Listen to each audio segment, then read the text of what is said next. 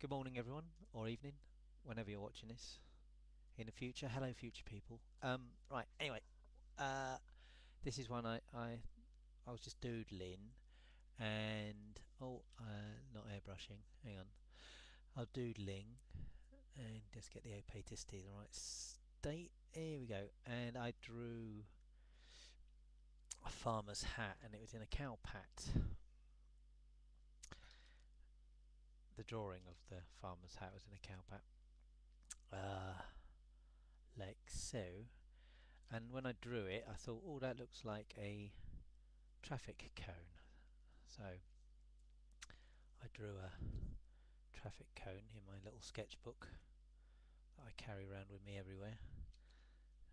Always carry a sketchbook around with you if you're doing jokes and things, because you come up with ideas and they might not be good ones, but you look back on them sometimes, you go, oh, hang on a minute, I can turn this into another joke.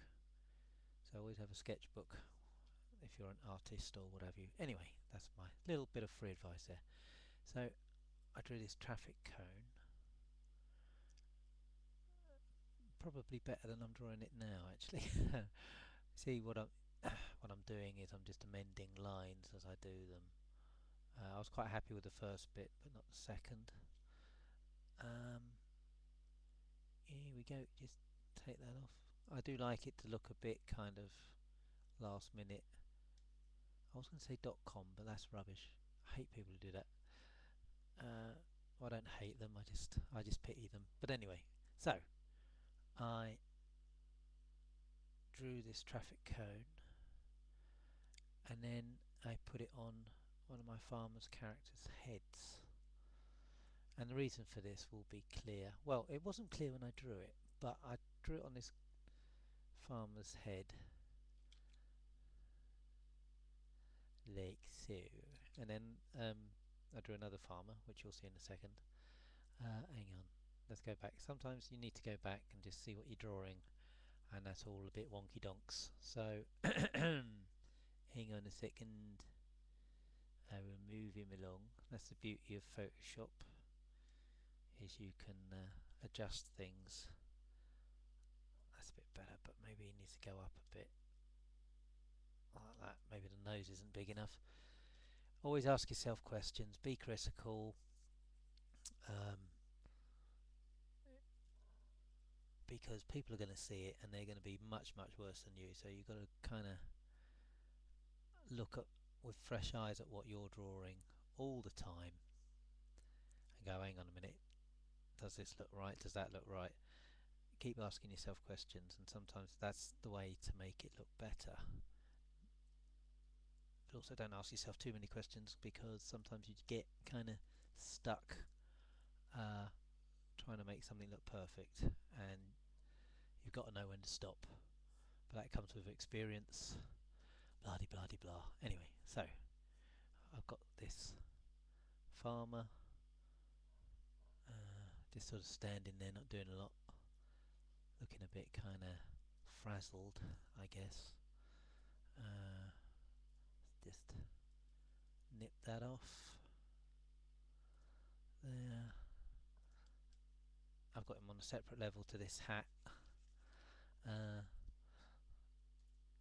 What could the joke be? Anyway, so do the legs, if I can draw correctly, with these welly boots on, like that. I might actually cheat and use the body for the other guy as well, actually. Time's a ticking. So I like to try and get these done in about 10 minutes. It's not always possible, because sometimes I do like cartoon strips and things, but when I'm actually videoing these, I think I've only got about 10 or 15 minutes to get it done, otherwise you run out of well, you're not allowed to do more than 10 or 15 minutes, I think. Right, so got him there. I'm just gonna start doing the face for the other guy, like so. and he's talking. He's the one delivering the punchline.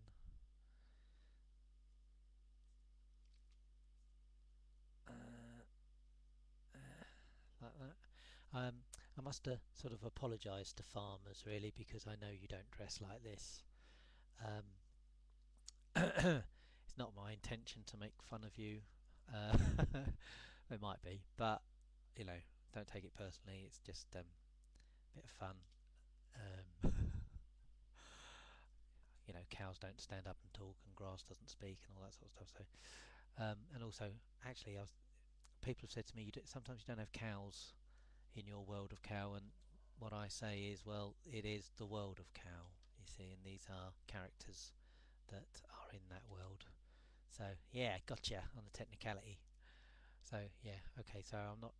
I know the reason I started doing World of Cow was to just do cows and keep it kind of limited, but you know, it branched out, and I found new characters in it. It evolved, which I thought was a beautiful thing. Anyway, so here we go. Beam, beam, beam, beam, beam. So we got him there, and I'm just gonna. Yeah, that's about right. So I'm happy with where they are. I'm gonna do another level and just draw a bit of grass like so. And as I've said to you, I'd like to sort of now, if you look back at my first cow drawings, I mean the first probably 600, the grass I drew was kind of like that, but I've sort of decided to give it a bit of shape and character. You know what? I mean, I think doing this, even though I don't get a lot of money for it at all, probably maybe uh, £5 a week. I don't know, maybe a little bit more than that. But for 1,200 odd drawings, um, it's improved me as a cartoonist. No doubt, no doubt in my mind that this has made me work better in Photoshop, and even just drawing. Really, it's weird. I know it's not like drawing with pen and paper, but actually the techniques you learn in something like Photoshop uh, translate very nicely to the real world. And I think actually because you draw more in Photoshop, you're getting that much more experience sort of condensed. Your 10,000 hours or whatever it needs to be, you get it much quicker. Anyway, I'm sure I've done more than bloody 10,000 hours worth of cartooning, I tell you. But anyway, right, so back to our farmers. I'm just thinking, yeah, it's the right way round. I've got the guy on the left, we look at him first, and the guy on the right second, which is the kind of the right order in which to do things. Because your eye, as I keep saying, if you've seen these before, goes from left to right, so you've got to sort of take that into account as well. Ask yourself certain questions like, is it funny, you idiot? Right, hang on, wrong opacity. Yep, and let's do the hand. Oh, goodness gracious me, it's early in the morning. Right, just all the grass isn't filled in, so let's just look at that. So I'm using the paint bucket. Blonk, blonk. There you go. There you go. That's all done. Right, so the sort of beige colour. Like so. Splot that in, and he's going to have lovely green, and maybe he can have slightly different sort of green colour. Yeah, barely registers, but there you go. Right, so just to put him in scene a bit more, I'm using the lasso tool like that, and then the paint bucket at 30% opacity like that. That's usually white, isn't it? I think it is. Yeah, because it sort of shines, but it's sort of like a reflector, isn't it? I'm just going to put a little bit of shadow on there, and I think I'll put a sort of vague wiggly woggly bit of shadow on the actual traffic cone as well, just to kind of give it a bit of dimension. And as it's sitting on his head, just to sort of reinforce that, bit of brown, 30%. I don't just choose the colour for shadow, I use sort of percentages, and it kind of just saves a lot of time, because it's kind of organically part, it's like a real shadow really, of the colour you're trying to put a shadow on. So if you paint bucket and put an opacity of 30% or something, it could be lighter or darker, whatever you fancy, but it just organically is absolutely correct. We used to do that in animation, double exposures and things at certain percentages, and it just knocked things back or what have you. It's a good way of doing things. So anyway, and it's quite quick as well. Blah, blah, blah, blah. So a bit of brown on him. How many minutes have we done? Oh Christ, 11 minutes. Right.